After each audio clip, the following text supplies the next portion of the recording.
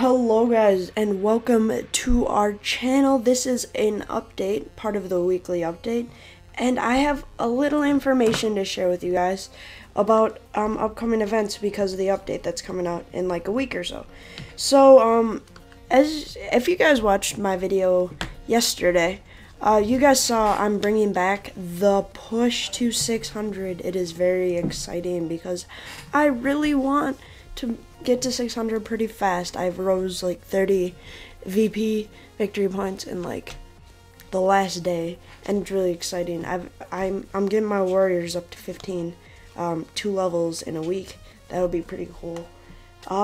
Another thing is Christian said he might be starting to push. I can't speak for him, but I think he mentioned something to me.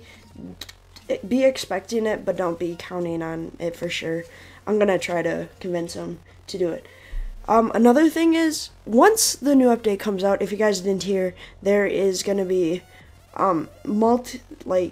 saving bases, so you can save the base that you create. So I am gonna start to do HQ18 like base designs for like anti-tank, anti-hookah, anti-warrior, anti-scorcher, and all that. And then a hammerman base, which I already did a thing on.